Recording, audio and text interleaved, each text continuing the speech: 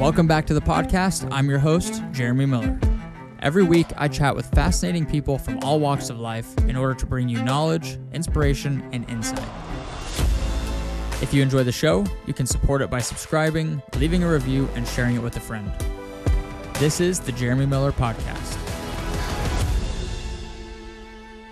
Bryce Brenton. J-Mill, what up? Frank's Butcher Shop, baby.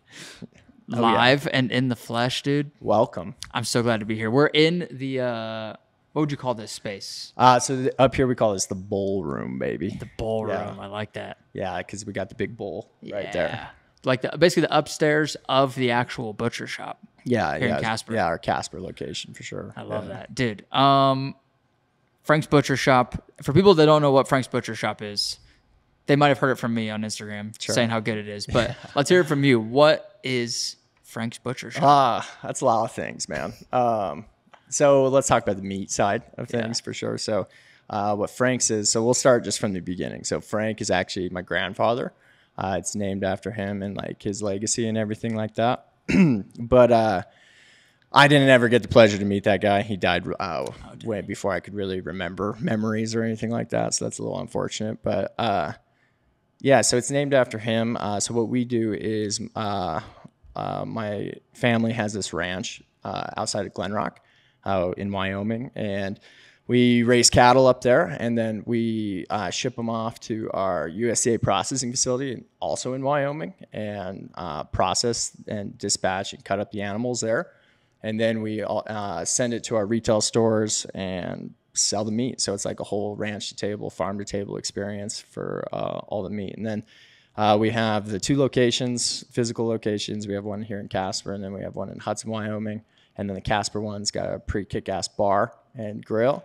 And then, of course, this little banquet room that we got. So kind of a little bit of everything in the butcher shop. Heck yeah. And you guys do online sales, right? Oh, yeah. So that's like a division, as you may know, because you've been blasting that. Thanks. Shout out.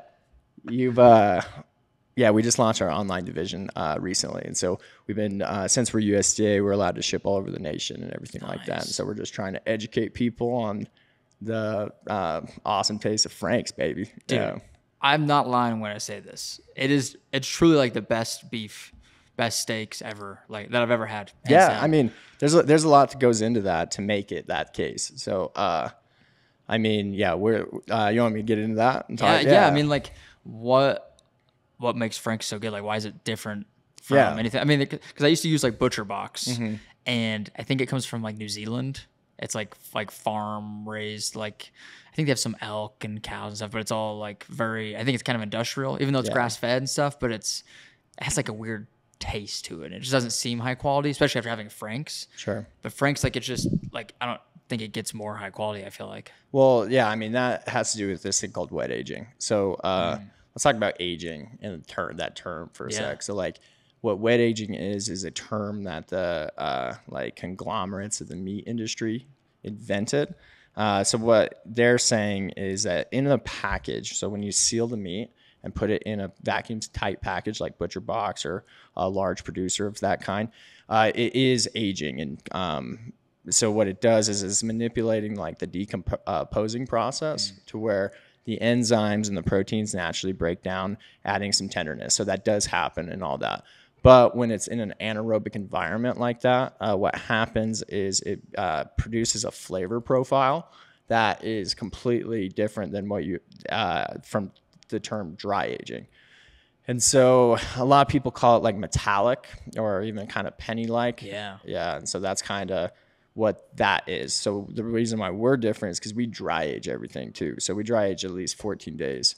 So that meaning we just hang it on the hook in open air.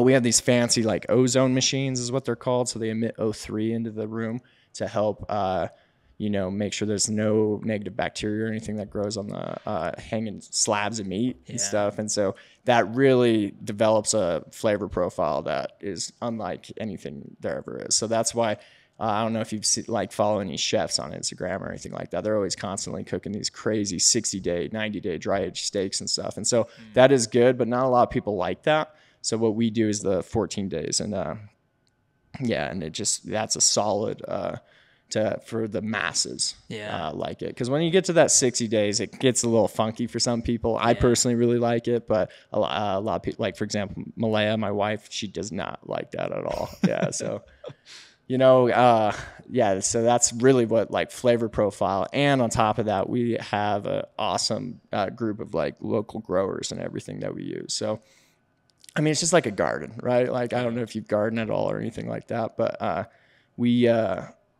if you have a tomato from your garden, it tastes way better than the tomato that it is from the grocery store, right? Just because you're not putting a bunch of herbicides and all these different things on it. It's not mass produced and all that stuff. And so we're small enough to where it's more of like a boutique in the way that we can raise cattle and comparatively to our competitors for sure. Yeah. All that. That's one thing I'm curious about is like you guys are growing the online side, plus you have all the in-person retail right here. How do you like keep that small, like family owned cattle ranch able to produce, like if you guys just start blowing up and you have like thousands of orders, whatever, like how do you keep up with that and maintain that? It's a dance for sure. So it's like a dance between the cattle, the processing, and then the retail side of things. And so, yeah, dude, it gets hard. So we have to like plan for growth very accordingly. Right. And so, thankfully, right. Well, not necessarily thankfully, like this is the best time. The last 4 years have been some of the best time for ranchers in general. Just the way cattle prices are right now, they're astronomically high. So from the time we've started, they've literally doubled in value. Yeah. Oh my gosh. Yeah. In the last 4 years. So it's great for ranching. Not great when you're trying to buy cattle, but, so what we do is we piece together, all these different ranches from, across Wyoming. So for example, like we can't just do it solely on ourselves because you need different calving cycles, in order to, produce all year long. You know, we process anywhere from like 10 to 24 head a week, depending on the time of year, of course. And so then, you know, we got to piece that all together somehow. We can't necessarily sustain that all year round because they need to be at an optimal weight for their yield grades and everything like that. So, yeah, like I said, it's a dance for sure. Yeah. And so we use a lot of our neighbors up by our ranch, and then we outsource outside of Lander and all these beautiful mountainous areas and stuff like that. So yeah, because I mean, it's like you said, you have to plan for the like what do you call it, the calving cycle, basically. Yeah. So because it takes anywhere from about 16 to 18 months for a steer to come to maturity. So you're planning like almost 2 years ahead. Essentially, and hoping that you have enough cattle for like to match the growth. Yeah, essentially. But we also don't necessarily, depending on the time of year and depending on our different strategies and stuff, we buy a lot of different weights too. So we don't necessarily put them into the system all the time until they're like maybe 500 pounds or like 900 pounds or whatever the case, and then we can finish them off because our target weight's about 1,400. That makes sense. Yeah. Dang. How many cattle? So you said you guys do 10 to 24 head a week slaughtering, and then like how many cattle do you guys have on your ranch out by Glenrock? It's probably always changing, but yeah, quite a few. So it just kind of depends. So what we have up at the ranch that's where all of our Wagyu is based out of. Oh, yeah, okay. so we are actually launching a line soon that they're not mature quite yet, but we are doing these full blood Wagyus and that's the home base at the ranch. And so we have invested quite a bit of money in some like awesome steers and some awesome bulls and some awesome embryos. And we've AI'd these full blood Wagyu that we're going to have. Whoa. So they're going to be ready in the spring. Dang. I believe. Yeah. So that'll be way awesome. And does Wagyu, you've explained to me several times, but I did never remember. There's Kobe beef and Wagyu. Kobe beef you can only get like in Japan, like true Kobe beef, right? Yeah, so Wagyu, for those that don't know, is just a breed of cattle. So it has higher marbling in it, and it has a different flavor profile. A lot of people get into the omega-3s on it too. That's kind of like a popular thing with all that. But yeah, the Kobe beef is specifically from the Kobe region of Japan. So when you look at these beef, they are like the fat inside it is 50-50 practically, or even more. Like it is insane the way that these steaks look, the like marbling inside of them. So the flavor of them is way high because essentially fat is flavor. Okay, on everything. So you guys have true like 100% Wagyu. Yeah, or so you're about to. yeah, exactly. So they're Japanese lineage. So that's kind of there's like 3 main Wagyu types. There's there's Japanese, there's Australia, and then there's American. American's like becoming a lot more popular. Like Snake River Farms, for example, they do a lot of Wagyu, and they're out of Idaho. So they you're starting to see the prevalence of like American Wagyu really taking over the market, specifically when you go to like fancier restaurants and things like that. So that's kind of the goal, because I think that's kind of where our product is getting it into these like nicer restaurants and things like that. Yeah. Really making it more like that stuff that you made when we had the barbecue a few weeks ago. That was Wagyu. Was that from your guys's? Yeah. So that's not like these ones. So with those ones were F2 crosses, meaning just fancy for 75%. Okay. Wagyu. Dude, even that was like, yeah, and it's nuts. It's so good. It's so tasty. Like you can just basically cut it with a fork. You don't even need a knife or anything, and just the flavor profile alone is just so tasty. Yeah. Dude. So we're doing these full bloods, making up, trying to grow our herd a little bit on that, and then start selling those bad boys too. Will you be able to sell the Wagyu online, just like all the other stuff too? Oh yeah, yeah. So we're gonna try to get that going. But like, and when will that be? Hopefully around the spring. We kind of gotta. So Wagyu is more expensive, right? It's not necessarily more expensive because it is a better product. A little bit goes into that. It's more expensive because they take longer to produce. So going back to our regular stuff, like it's 16 to 18 months for the regular steers.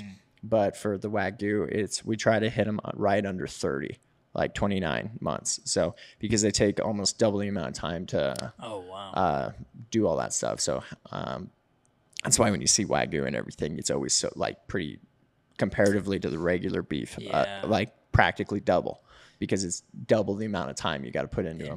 Yeah. That makes sense. That's a good segue into like all the marketing stuff. Oh yeah, in the beef industry. Yeah, dude, that is a wild, wild topic. I feel like a lot of people would be interested in this stuff. And I've tried to learn about it, and it's just like there's so many buzzwords and terms, and it's like, many. What does it even mean? Like even this morning, I was like just doing some like research and stuff, and like all the Walmart meat says all natural. Like what does that even mean? So yeah, let's start with all natural. So all natural, basically what that means is there's no hormones. Okay. They have, you can still be vaccinated under all natural, but you cannot be having any antibiotics. So if that steer gets sick or something like that, that has to be cut out of the herd, and not because it's got to get given antibiotics. You don't just let it die, right? Like. And then, so that one cannot be categorized as all natural. So antibiotics is in that, and hormones. So they can't be on any sort of growth hormone, or because that's like a popular thing for, say I'm a cattle rancher and I have a crop of calves that I'm trying to sell, but 500 weights are better than 300 weights for market price. So this year, what we're going to do is implant them with hormones and get them to the 500 weight. And so I make more money doing that. And so that's kind of the industry in that. And I feel like you've been seeing a lot in the industry, like that's not the case anymore, that everyone's trying to sort of get away from that to an extent, just because the market's not really wanting that. Right. Yeah. Like I personally we're all natural. So we do everything all natural for all of our beef. So we don't have any sort of growth hormone or antibiotics or anything like that. It might be different from the poultry industry, but I know in chicken, like you literally can't sell chicken unless it's like you can't sell chicken if it has hormones or antibiotics. So then it's like when they put on no antibiotics, no hormones, it's like it doesn't really mean anything because you couldn't sell it anyways. Yeah. So is it the same for beef? Yeah. Yes and no. So so you see that more in the grade. So let's go back. Like, so we're a USDA processing facility. So what that means is we are the gold standard for health and safety, the way in which our labels are created, the way we have to advertise our products and all that stuff, because we have a USDA inspector in our processing facility watching what we do all day long. So we cannot actually operate without that guy kind of watching, cutting us, dispatching the animals, all the things. So with that comes higher level of sort of regulation, essentially, right? Because obviously we have an inspector there all the time watching what we're doing. So that's huge. That USDA mark allows us to sell beef and all the products that we sell across state lines. So a lot of people are state inspected, and so they would be only allowed to sell in their state and so that's kind of a big difference on everything too. So, so because we're USDA, we have to follow the USDA guidelines for labeling and terms and all that stuff. So a popular one you've seen is probably grass-fed. Oh, yeah. You see it everywhere now. Yep. Yeah, so grass-fed is bonkers. Like, it can be called 100% grass-fed, but that animal, if it was on grass for 50% of its life or longer, can be called 100% grass-fed. What? Yeah, it's so insane. That doesn't... makes no sense. It doesn't make any sense. Yeah, so... what? Yeah. I mean, who came up with that? Well, exactly. So, like, and we can get into that later. But, yeah, the meat industry, the way things have developed over the course of time just is so corrupt and so insane. It blows my mind. But... Wow. But yeah, so that goes into it. It is one of the only products that doesn't have to have its origin on it. So you can. Oh, that's true. Yeah, so like you hardly ever see where it's from or anything like that, unless it's processed in the United States. Then you're allowed to. Yeah, but if it's imported, it doesn't necessarily have to say product of Canada when on to the consumer package or anything like that, or product. I know where there's Breeze always talking about like avocado oil. Like if you're trying to find like the best avocado oil, it should be like single origin, like from Mexico or Spain or something. But like if you go to Walmart, look on the shelf or like any grocery store, it's like product of like 8 countries, and it's just like all this random crap like piled together. Do people do that with beef too? Or Oh, just 100%. Like when you go to the grocery, so let's talk about mass producing and feeding America, essentially, right? So like when you feed America, they just on the other side of the border in Colorado, there's this huge processing facility. Okay, they process around upwards of 60,000 head a week. Holy there. shit. So when they are turning them into burger, right? It's a product of 60,000 head. So like there's been a bunch of studies out there that they sample the DNA of like a ground beef from the grocery store, and there could be who knows how many different animals within that. Oh my god. Yeah, that one package of ground beef that you're eating. So I don't know. I think you lose a little bit of quality, in my opinion, when you do that. And so, yeah, and so that's just kind of wild. The whole beef industry as a whole. And so that's why I really feel like that we make such a difference on everything. Is that we're just kind of we're big enough to where we can produce stuff, but we're small enough to do things like the appropriate and correct way on how it needs to be done. It's got to be like a fine line of like, you don't want to get too big almost, because then, I mean, there's got to be a way, I would imagine, to maintain the quality and be able to. Oh, for sure. And so, I mean, it's just growing pains for everything, right? Like, so we're doing, I think we're on a good pace right now, kind of what we're doing. We maintain the 2 stores fairly okay, and then we also do the online fairly okay. Yeah. So I mean, it's working. So it's just planning for growth is a little bit tough. So the main, like essentially our competition and everything like that, not even really our competition. I don't really consider other ranchers or other people like what we're doing competition, because I think it's a positive thing for the industry. It's way better getting some beef from a local rancher or something like that comparatively to going to Sam's Club or any of the, mass chains or anything like that. So I don't necessarily see it as competition, because there's plenty to go around. But where I see we own our processing facility, so that is a huge advantage for us. So for example, if you weren't doing that, the business model would be you produce all these cattle, and now you're hoping that the processing facility, you have scheduled slots for them, and now you have to manage the inventory and go and pick it up, and it just adds a couple more layers to that. So, which helps control our pricing a little bit, because we control that whole process right there. So yeah, that's awesome. Going back to like the grass-fed stuff, because it's just everywhere. So 100% grass fed could be 50% of its life. Yeah. Is only 50% is grass fed. And not necessarily even on grass that grows from the ground, grass that is fed to them in like a feedlot or something like that too. Yeah. So, because I'm guessing that's different from like pasture raised. Yeah. So pasture raised sounds exactly what that would be. It's in the pasture raised. So then if you really want 100% grass fed products, what you need to be looking for is grass fed and finished. When it says that on the label, what that means is through the finishing period of the animal's growing time, it was given grass of some sorts, whether it's from the ground, from a silage of some kind, and depending on the blends of all that, that's what you're trying to look for. And that's the stuff that really, like, for example, like the fitness community, as you may know, really digs the grass finished stuff. Yeah. And that has a lot to do with like the carotenes in the grass and the way that it metabolizes in the fat and all that stuff. So when you look at grass finished products, they are a lot more yellow looking. So, or even like wild game, for example, people are more familiar with like bison and things like that. You can buy that at the grocery store. So typically all those are 100% grass fed and finished. And so the way the carotenes metabolize in the fat will tint it yellow comparatively to a grain finished product will tint it more of like a white color. Oh, interesting.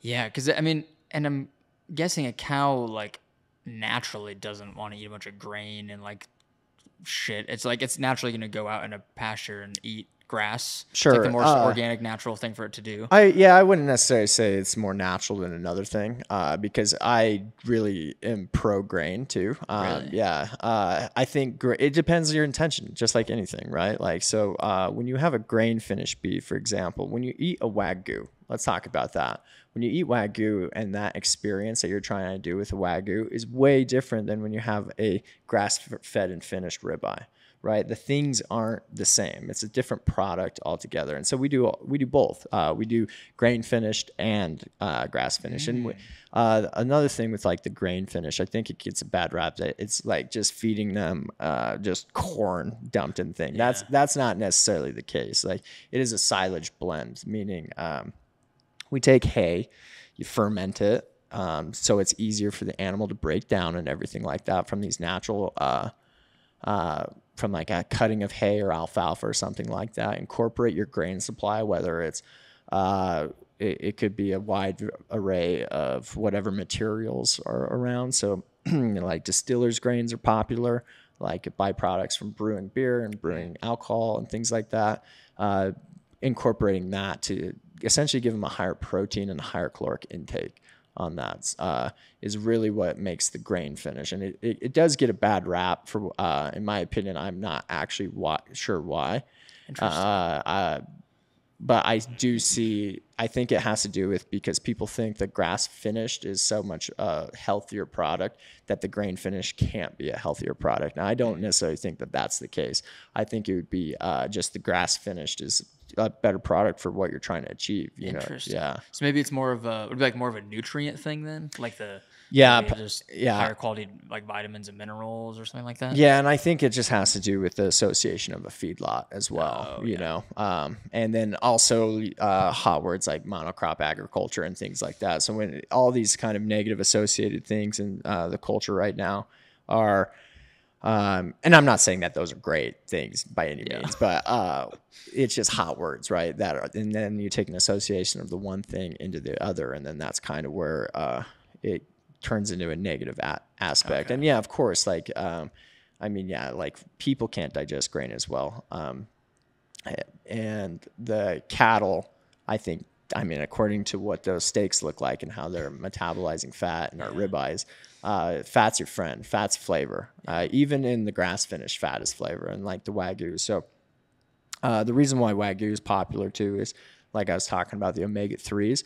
So going back to the meat industry and like the whole and the hot words and stuff like that. So omega-3s are popular in salmon, right? That's why people eat them. So I can't remember the actual number, but a Wagyu omega-3 comparatively to a normal beef omega-3 is like 300 times more. Oh, whoa. But that omega-3 for your daily caloric or daily need comparatively to a salmon is like 2,000 times less than what you actually need. So that just goes to show it's the way that the meat industry is marketing everything in order to, sell it essentially. Like, but it's just like anything. I think intention behind why you're buying a product is way more important than comparing what you're trying one to another. I think that's a better way to say that, because the grain finish is flavor, and when you're cooking and it's delicious, grass finish isn't going to taste the same, and it's and it serves more of a purpose on like health and things like that. Does that make sense? Yeah, totally. Yeah. So it seems like, I mean, the biggest factor is just like, where's the meat coming from? 100%. More than like what it's actually consuming. Yeah, like to me, that's a huge thing. It's like, how is the animal living its life? Yeah. You know, is it outside? You know, does it have basic needs of water? And so like even feedlots, for example, they get a bad rap. And how do you describe a feedlot? So let's describe the feedlots that I use, because we finish in feedlots. We live in Wyoming. We do not have the capability of letting the animals graze all year round, so we have to put them in feedlots. So feedlots, in my opinion, are the ones that we have are huge. They're these big pins essentially, and there is a trough that they put whatever blend of silage into the truck, and it blends it up and shoots it out in a trough, and for them to feed. So it's not like the steers are going and just like forcing them to eat it. They just eat it. And then a lot of our pins, specifically in our Wheatland location, have it's a field too. So it's that lot's where the feed trough is, but then they can open it up into a field. Gets a little dicier when the snow's way more thick, right? Yeah. Especially in Wheatland, it gets crazy there.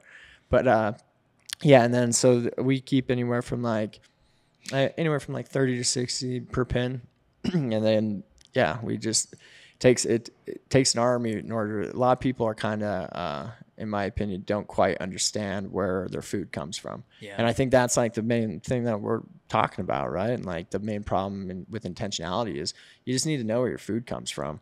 I feel like that is people are so far removed from that is kind of essentially associating some of these negative connotations for some of these things like we were talking about. Yeah, it's so sad. Like you go to the grocery store and we're so separated from, like, you buy a pack of ground beef and it probably came from like a giant processing plant with 60,000 cattle a week, and it could be a cow from California and a cow from Virginia, and it's like who the hell knows where it comes from? Yeah, and how it was processed, and it's just like all this mass produced stuff that's like just mass feeding people basically. Yeah, I mean, we're just so like disconnected from the origin of the food. I mean, we get into a lot of problems with America, right? But like that's one is it's making the system is essentially there to have a purpose, and just like any other industry in the United States,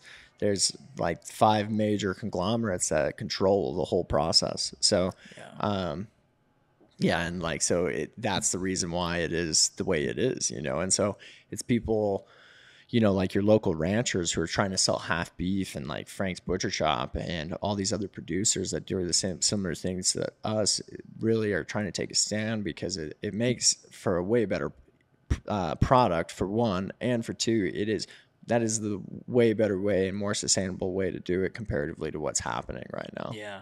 I saw a stat. It was 32% of all U.S. land is beef ranch land, and then another 8% of all U.S. land is dedicated to like basically corn, which is then used for feed, specifically for beef. So 40% of all the land in the U.S. is dedicated to like beef production, essentially. Yeah. Which is insane. Yeah. It takes a lot of land, man. Yeah, that's why Wyoming's so suited for it. There's more cattle here than people. So really, yeah, that makes sense. Yeah, I mean, there's what 600,000 people. Not a lot of people to outnumber. Yeah, exactly. So, but yeah, I mean, that makes sense. It's beef country, right? Beef's what's for dinner is always like a popular thing around here, because that's a large part of the economy in a lot of places, like all of our neighboring states for sure. Almost every state has a large beef production, and just the way that people care about beef. Yeah, it's interesting that it's 40%. So kind of going back to the whole conglomerate thing. So let me paint you a picture of kind of what's happened in the last like 4 years. So cattle prices are insane. So the 5 conglomerates are obviously the largest importers and buyers in the United States. And so they kind of dictate what the price of cattle and everything's going to be. So what they've been doing is increasing the price of cattle by decreasing the supply into the retail shop. So increasing the price. So if I have a bunch of steers and I wasn't planning on selling them all, I'm going to sell them all because now the price is like some of the highest prices it's ever been, right? So we're dumping it. And so in the United States is a very low right now for cattle production. So our inventory on the whole United States is super low, which ergo increases the price even more. Is that intentional? Yes. Interesting. Yeah. So it's happening to sweat people like us.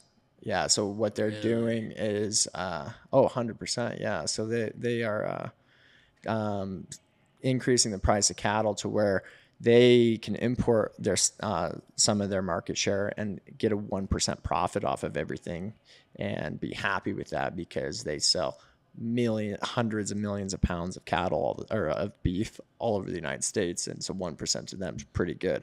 Yeah. Which makes my pricing, I can't necessarily be as competitive now. And so that where it helps is we own the processing facility, we own the ranches, we own the retail stores. So we own the whole supply chain of it to really where we can maintain our costs to be sort of competitive with the large chains right now. Yeah, it's pretty insane. So yeah, they're just trying to sweat people like us and your ranchers to make them stop doing it and make sure that they can't compete with what their product is. That, in my opinion, is a super inferior product anyway. That's crazy. It's all just money driven. It is. Yeah. I mean, look around, dude. That's the world, you know? Yeah. It's so sad to see. It's so sad. Yeah. I mean, like nobody's benefiting from that other than the people that own those businesses. Like people are getting less quality food and meat. Mm-hmm. People like you or other people, like the smaller people are struggling more, like the smaller businesses. I'm sure a lot of people have probably gotten out of business, like small ranchers. Oh, 100%. And everything. Yeah. Damn. Sucks. Yeah. No, it's good for ranchers though. Like that is out of the whole thing. It is great for ranchers because it's large prices for ranchers. So that means they're getting more money. So that's great. For the producer side of things, like people like us, not as great because we got to buy those. Right. And so, but we're still here. We're not going anywhere. Yeah. You know, we'll fight as long as we can for all that stuff. So, well, who are some of those big competitors? You know, JBL is one of them. Tyson. Tyson. Yeah, Tyson's wild. But JBL is a large one. They're a primarily Brazilian-owned company, so they import a lot from South America and things like that. And so they can, and you see it. It's so crazy, man. When you go to like a sale barn, you can almost see them not bid against each other.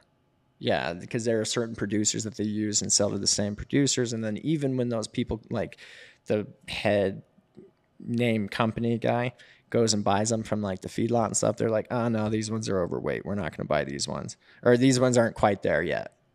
They need like another couple of weeks. They come back a couple of weeks later. Now they're overweight. We're discounting the price on it. Like they control it all. Like they're the producers. What are you going to do? Not sell your cattle to them? You know? And so, that's where it's super important for like just to cut the processing is huge, like going back because they own the major processing facilities, like and of course just economically another reason why we're kind of a little different is we're in Wyoming, right? So the main ones are by those 9% of cornfields that you were talking about. So they're in Iowa, they're in Nebraska, Colorado is where all the major processing facilities. There's one in Minnesota that's opening up, supposed to be one of the largest one ever. That is actually strictly rancher based. So we'll see how that goes, if it continues or not. Interesting. But, I saw another stat. It was compared to 50 years ago, I just want to get your thoughts on this. We produce 20% more beef, but there's 15% less cattle than 50 years ago. Is it just because like they're like they figure out how to make the beef bigger, like per cattle head, like they get more meat 100%. Out of it? Have you ever so when you go to a bull sale, for example, what happens is you get a catalog. In the catalog it has specifically registered things. So register, we can get into that later, but you get a catalog of everything that's in the sale. So within every bull, there's these things called it's like the stats of that specific bull and its offspring or him or whatever the case may be. And so in there's ones that are ribeye area, carcass weight, birth weight. We care about IMF, intermuscular fat, which is marbling, ribeye size, all the different components, the elevation, because elevation is a big one with brisket disease, all these sorts of things related to that specific. And so that's kind of what you judge how you want to buy your bulls for your herds and things like that. So specifically, let's talk about Angus, right? Everyone knows about Black Angus, and there's just more money in all that. There's the registered side of things there's a lot of money in that. So the genetics have came a long way. So that's why I think that is because looking at those charts, now they're specifically breeding their herds to exactly the needs of what they're like, gosh, I have really good marbling, but I wish my ribeye area was a little higher. And so what they're going to do is incorporate genetics of these bulls that have higher ribeye area. And so now it's making these steers, exactly what the going back to intentionality, right? Exactly kind of what's needed for your herd and things like that. And so people have gotten a lot better at that, frankly. Interesting. Do you think that's a bad thing, or it's just like... Oh, no, I don't necessarily think it's a bad thing. I would argue it's actually a good thing because exactly we're getting a more yield on less product. And now we, instead of 40% of the country, we can maybe even get that down because we're meeting the demands of the market and things like that. That makes sense. Yeah, because there's a whole deal. I remember, I think it was the Green New Deal, that whole like political bill a couple years ago. I think it was like AOC that was coming out with it. They're talking about like all the farting cows and all this shit, like talking about methane. Yeah, dude, yeah. So I don't know how much truth there actually is to that. I think there's some, but like, I mean, it makes sense. Like if you get a more efficient cow, like you get more meat out of each individual animal. That makes sense. So yeah, it's about yield, and that's kind of.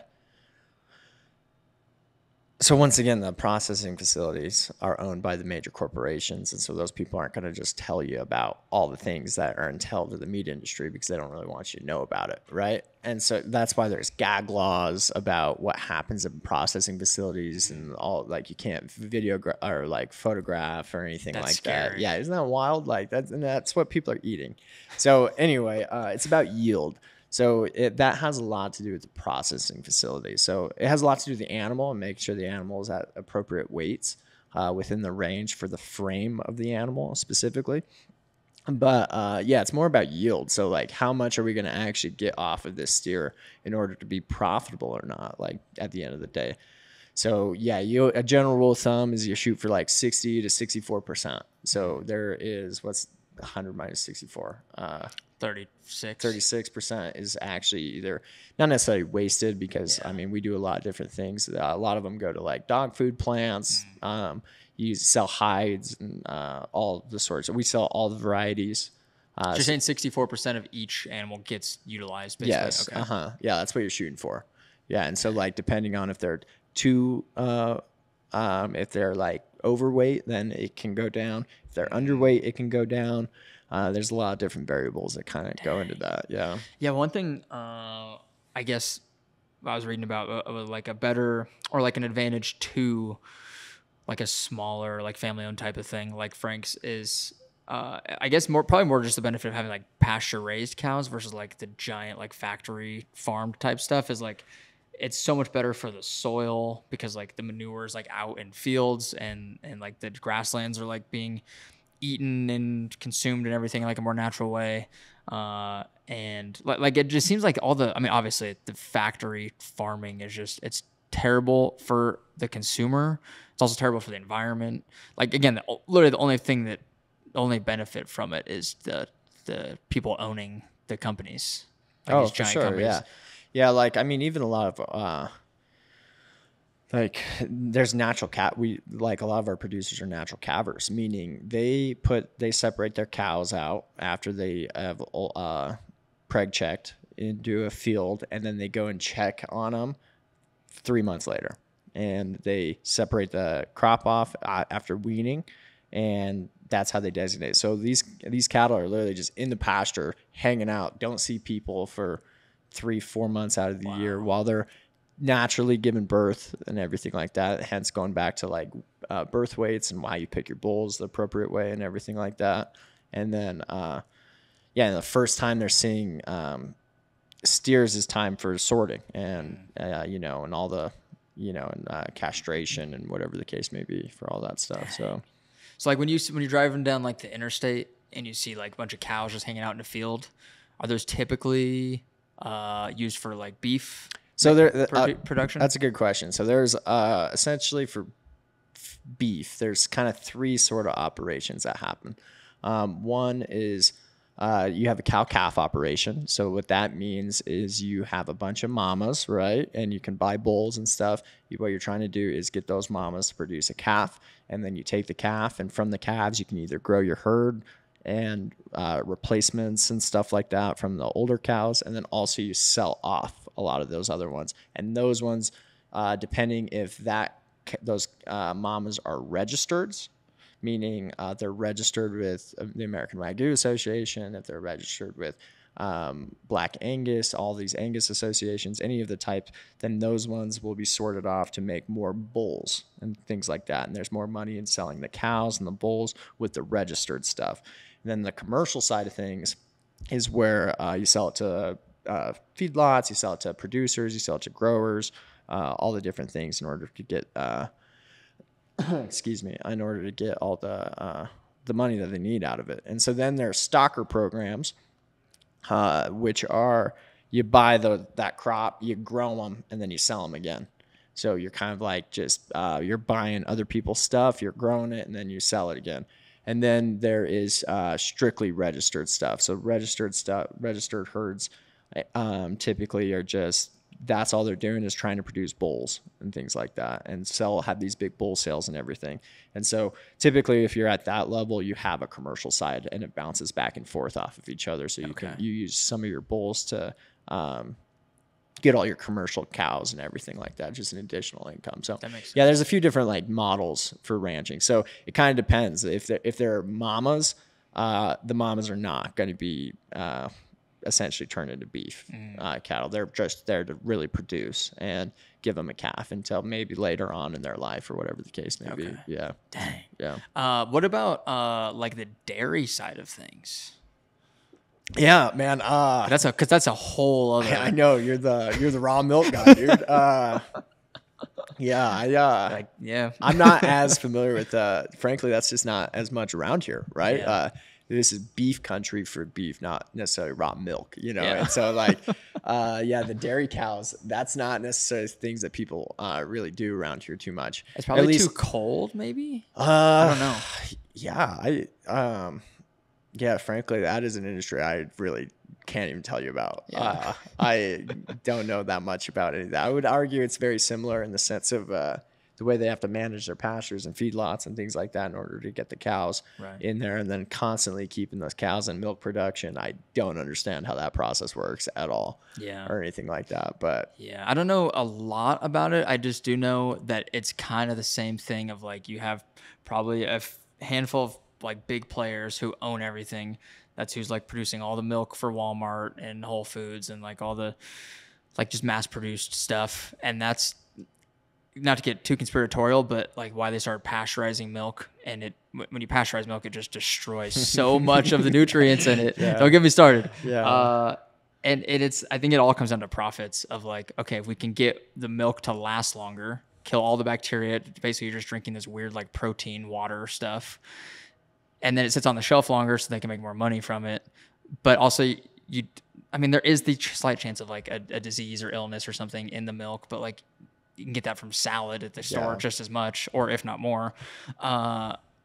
So I guess it does reduce the chances of that, but like you probably don't want to be drinking mass produced raw milk. Like you want to find it from a place comparable to like Frank's, of like a local farm that's like takes good care of their stuff. You know exactly where it's coming from. So people get so weirded out by like the raw milk thing, but it's the same exact thing. It's essentially like buying local beef. It's like no different than buying Walmart milk versus like raw milk from like a farm in your town. So I don't know. tangent there. Yeah, no, dude, I love it. Yeah, dude, but really, like, food's poison. Yeah. Like, specifically in America right now, it's wild what the food industry is doing. Yeah. And so, yeah, I mean, like, I think the raw milk thing, whatever helps to make it not poison and to make it not about just having these conglomerates control the food industry and to mass produce and put freaking industrial products into the food that we eat every day. Yeah. Anything that can prevent that from happening is a good thing. Yeah. I'm pro. That's why I support Frank's and Yeah. I buy raw milk. And we appreciate it, baby. Yeah. I mean, Bree and I, we go to the farmer's market every week in Austin, and like we'll buy vegetables and like as much as we can there because like, again, the shit you buy in the store is less quality and you're supporting like just these big corporations that aren't really in your best interest.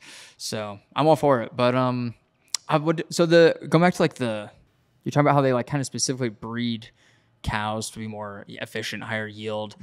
Would that fall under like GMO at all? See, that's like a very good question, right? So that's a sort of a debate, right? So like what genetically modified, what does that even mean nowadays, right? Like the definition of that, I feel like is a lot more loose than ever. In my opinion, what GMOs are in a lab created specifically turning on and turning off different alleles in the DNA to make a specific sort of reaction happen. That would probably be under my definition of what a GMO is. And so in order for that to happen in beef, I don't necessarily think that's the same thing. When you're trying to breed and have it naturally you just have the data in front of you. So I think that's a little different comparatively to, I would argue it's more like dogs. Okay. Like selective breeding. Yeah, exactly. It's more of like selective breeding comparatively to genetically modified because we're not modifying any genes. What we're doing is incorporating, we're incorporating different genes with lineage comparatively to going into a lab and changing it specifically in the DNA. Does that make sense? Makes sense? Yeah, it's more, and so that's going back to that. Like that's why these ranches that have been around for like 4 or 5 generations are so much better, right? Because they've been doing that for 4 or 5 generations now, and not all of them, right? But like that's the principle of it, and that's why, like the lineage is so important on breeds and everything, because you can't get a great ribeye without great genes. And a great feed program, and all the things have to be in place in order for the animal's life, in order to be happy, be healthy, and grow appropriately. So how did you guys go from, actually before I answer that, or before I ask that, actually I think I asked, organic. I'm really curious about organic. Yeah, so I'm pretty controversial on organic, dude. I want to hear it. I think it is, okay, that being said, organic is a good thing in the sense of the intentionality behind it, right? To get products that are not got pesticides, herbicides, all that stuff, I think is a good thing. That being said, the way that is implemented in specifically the United States is a scam. I think it is a money grab that is all about once again, it's a system. So let's talk about how you get certified organic. Okay. So I am a rancher. Okay. I have a crop and I have a steer. If I don't buy organic certified seeds, my natural pasture that I have, I have to specifically go rip that up and buy organically certified seeds to put in the ground. With the term organic on the seed, ergo makes the price of the seed go higher, right? Because of the certification process. So there is a certification process that happens every year on a lot of, specifically the GAP program is what it's called. Whole Foods created the GAP program, and so it's one of the most stringent processes in order to be a part of. It's pretty insane. Like the only GAP program I even know of is in Jackson. This billionaire has a $100 million ranch, and so the way that they process the way that the animals are raised and they sell it at the Whole Foods in Jackson is within like 10 miles of it. Oh, wow. Yeah. So it is actually, cool, but we can't do that. Yeah. You know what I mean? We can't afford a ranch outside, right in the middle of Jackson, practically. Like, are you kidding me? But anyway, so yeah, it just is. Yeah, the certification process is a little corrupt. It's just kind of a money grab. So you have to pay third-party companies in order to come in to make sure all this thing happens. And so they're getting paid from it. And then you have to pay a fee to the organic and get your stuff stamped. And then on top of that, all your paperwork and due diligence, which also costs a lot more money, has to be submitted to the USDA. And then the USDA has to look at it. And then there's money exchanged in that transaction. So I don't know. It's like I said, the intention of it is very good. The way that it is actually incorporated into the world, I think, is very poor. Interesting. Yeah. Yeah. So like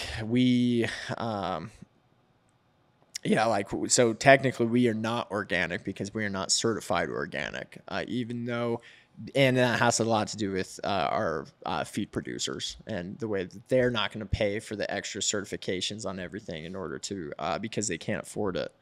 Not necessarily can't afford it, that's not the right term, but in order for them to operate in the way that we do, specifically in Wyoming, the way that they have to buy raw materials isn't necessarily because we're in Wyoming. We're not in Nebraska. We're a lot higher here. So our yields on everything are a lot poorer. And so the way in which they grow the crops and everything wouldn't necessarily be categorized as organic. The market just isn't quite here for that.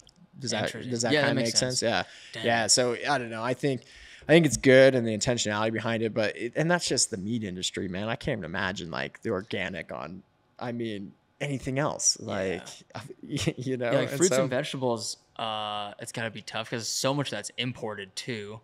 So it all comes from like overseas. Yeah, there's no regulation on it. So once again, I have to have my USDA guy be there all the time when I cut or dispatch any sort of animals. They can just import it and it's good. That's crazy. Yeah. So do you think there's a time and place for organic, or is it like, what do you think people should pay attention to? I don't know. Organic, that means that GMO thing too. So like specifically with like fruits and vegetables, I probably would say it's a little bit better, right? No herbicides, pesticides, anything like that. They can't use any sort of, it has to be an all natural fertilizer or a certified organic fertilizer of some kind. And then, I think that's good.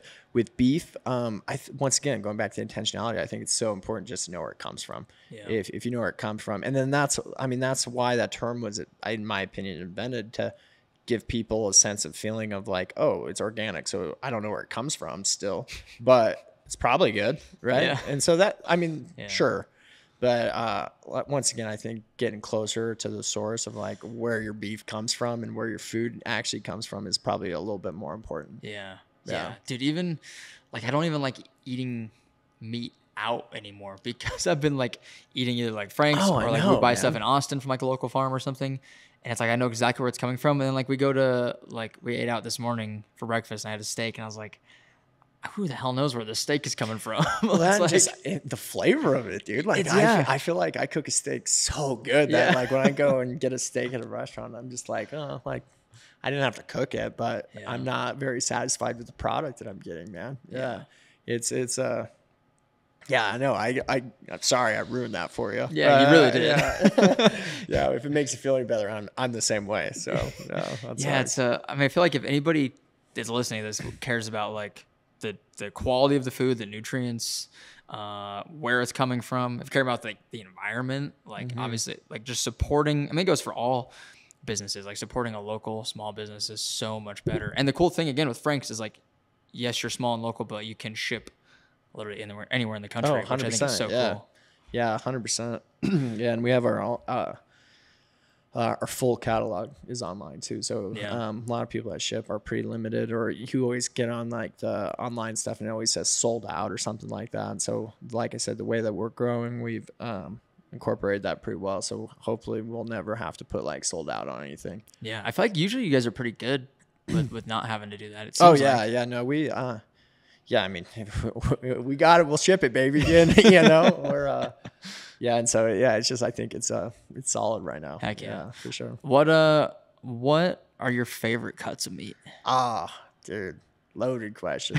But I probably got two. So I'm a ribeye guy. So I like the fat, I like flavor, I like the spinalis muscle, which is the cap of the ribeye. That one obviously is just fantastic. That's like that thin part around the outside? Yeah, so you got your little eye on your ribeye, and then the little thing that goes on top of it, that's the cap. And so like when you're picking ribeyes, little tip, pick ones with better caps because it's the most tender and flavorful part of the ribeye. And so, and you're paying the same price for it, so you might as well get a cap, right? Right. I never knew that. Yeah. Yeah. And so we sell just caps too, cap steaks. Oh. Yeah. So those are like really popular. If you go to like Vegas or you see them on menus and stuff like that across the country in like a little higher end restaurants and stuff like that. But those two are obviously, that's like the Rolls Royce part, right? Like that's so good. But like just general every day is this flat iron. Dude, the flat irons are nuts. They it's under the scapula, and so you get 2 of them on a half a beef, and they're like kind of a thin little, about that long, kind of about that thick cut. That's all you get out of an entire cow. Yeah, you get 2 of those. Yeah. Whoa. Well, 2 on a half, so you get 4 of those. Okay. Because everything in butchering is like per half of the beef. But anyway, so yeah, you get 4 steaks on the whole beef, and then they're just nuts. You can have them as steaks. You can marinate them. The marbling inside of them is awesome. You can put them on.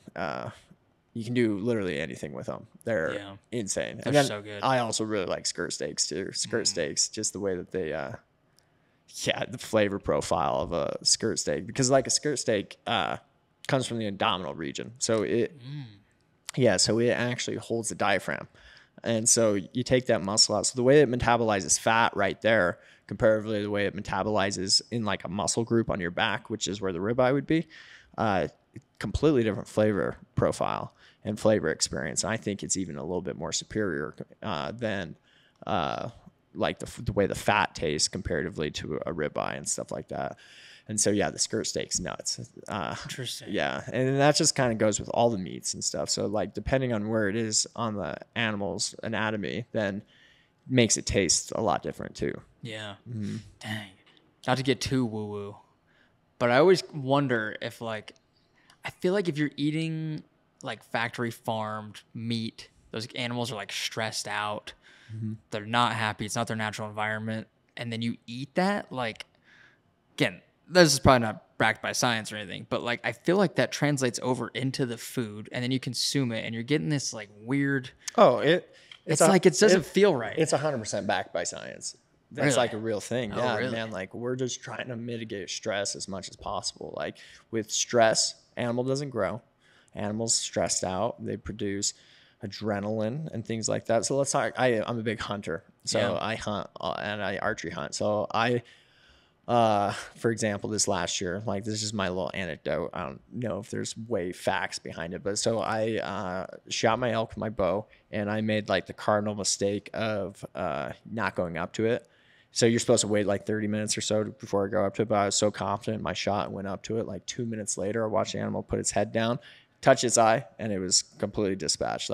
And so that we processed that animal, let it dry age, of course, right? And then it is the best tasting elk I've ever had in my entire life, because really? It's just, because it wasn't stressed out, it wasn't running, and so the similar we take all those into account when we are raising our cattle, when we're at our processing facility. Even we do all the things to mitigate stress, like because it makes it taste better. You know, they don't have all this like cortisol and adrenaline just built up in them that makes it not flavorful.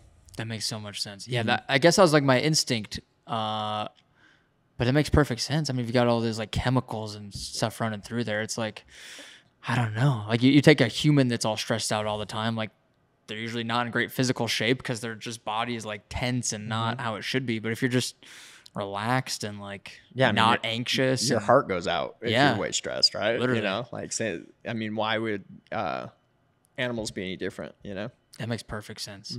Dang. Last question. Ground beef, is that like, where does that come from? I eat a shit ton of ground beef. Yeah, so that's a good question. So there's a bunch of different grinds, is what it's called. So ground beef. So when you're so the half of slab, right? The half of slab comes in on the hook, and now we're breaking it down. So when I cut my flat iron steak, when I cut my skirt steak, when I cut all these steaks, I'm trimming them up. And so the little pieces that are good pieces that aren't like the silver skin or anything like that, that are just like the actual meat and fat gets put into a pile. Okay. And then that pile is put through a grinder and ground with a specific ratio of fat in it. So they take the fat from the beef as well, and then they blend it together based on weight. And so that's what ground beef is. So there's ground beef. And so doing that and that's really what makes us a lot different with our grind, in my opinion, is because doing that from a dry aged beef comparatively to that wet age from the factory, like we were talking about, flavor profile is night and day on it. But then on top of that, it's important to like see where your grinds come from. So like if you're using just ground chuck, for example, or ground you really like what's that place in Texas, Franklin's? Yeah, I'm pretty sure. Terry Black's. Terry Black's. I actually don't know if it's Terry Black's now. I don't want to quote. Franklin's the other big popular one. So I think they grind their briskets and stuff. So they use specific cuts to grind. So brisket's a popular one. Chuck's a popular one. We sell a ground chuck, and so it would be only the chuck section, which is like the top shoulder ribeye, top of the ribeye area, and so which produces a way different experience than all the cuts together, right? Because that flavor profile, comparatively, just the flavor profile of the chuck is way different based on the anatomy of the steer, like we were just talking about. Does that make sense? 100%. Yeah, dude. If I buy ground beef from like HEB in Texas, or if I get it from like Butcher Box or something, it's more like greasy and like it's got like this weird taste, and it just doesn't like it. It looks and tastes less quality, like not as good quality. Yeah, I mean, a lot of that has to do with the grind itself too. So like going back to that fat ratio, we are generally around like 90% of that pile and 10% fat. Typically at the grocery stores, it's more like 80-20 because they want to sell more volume, more money, more product, and or less product for the same amount of money, right? It's like drug dealers, right? They cut it with like whatever they want to cut. Yeah, exactly. Make it cheaper. But so yeah, it's but that being said, it does add it's going back to the intentionality of everything. So ground chuck for a burger is way better than not way better, but it's a different product than your regular ground beef because there's a lot more fat in the chuck section comparatively to the 10%. So when you want burgers, we're around like more of like an 85-15. So that way it like has a better flavor profile to it because once again, fat's flavor, and it chars a little bit better, and the texture of it is a little bit better comparatively to. And so, yeah, like when you cook with 80% or 20% fat comparatively to 10% fat, what it looks like in your pan is night and day. Right. You know? That makes sense. Damn. Dude, this has been so informative. Yeah, dude. There's so much about beef. There's so much, man. Yeah. Well, it's not really there's so much. It's just what is enlightening being in this industry and like just seeing all this stuff is, and that's our business model, man, we just want to educate our folks about what we do and then just about beef in general. That way, when they go and to the other grocery stores or they get any of the other products, they know and see and taste why ours is more of a superior product comparatively to theirs are. So, I mean, that's our whole sales tactic is essentially we're educating our customers as opposed to actually trying to sell you anything. Well, like I don't even care if you don't buy Frank's. I just want to know where your beef comes from. Yeah. You know what I mean? I want you to know that. That way you're getting a reliable source and things like that. I love that. Dude, every person I've ever given a steak to, or like they come over and like we make something for them, every time they're like, dude, this is the best steak I've ever had. There's something to it, man. Dude, I'm telling you, like it is. We educate people all the time. Like, you've been baptized, baby. Like you can't go back. Like it's so good. It is. It's just so night and day what you can get comparatively to a grocery store. Yeah, I love that, dude. What's the what's like the grand vision for Frank's? Like if you had to, I don't know, 10 years down the line, like what's like the big North Star? Damn, that's a way good question. So yeah, probably the next steps would be in order to expand would be in order to like maintain so going back to like, I want to maintain our product without, getting too mainstream, not mainstream, but like too diluted on what we're doing. So we would probably have to acquire more of like another farm and kind of get in more of the feedlot side of things where we can kind of control our products a little bit better. And that way we don't have to outsource all that stuff. Yeah. would probably be the next steps. And then, man, just build more of these, like kind of, like I said, we have 2 physical locations, trying to maybe work on a third this time next year. And then, just kind of go from there, man. I think it can be really good, man. I think it can really take off. It's the products there, the kind of the models there, and it's so far so good. So, to the moon. Heck yeah. Frank's to the moon, baby. Yeah. I love it. Hell yeah. If anybody wants to reach out to you personally, or if they want to order Frank's, how does anybody go about that? Yeah, so franksbutchershop.com. You can order all your products there. We have like social media. It's Frank's Butcher Shop. Make sure to do that one. We have like the physical location, so it says Casper and Hudson at the other ones and things like that. So you can follow us on social media. I run all that, so you can just message us on there and I'll be reaching out to you. Yeah. Beautiful. Thanks for coming on, dude. This is fun. Yeah, way fun. Thank you for having me, man. Thanks, Bryce. All right. We'll see you later, everybody. Peace. Thank you so much for tuning into the show. If you enjoyed this episode, please make sure to subscribe to the channel, leave a review, and share it with a friend. We'll see you in the next one.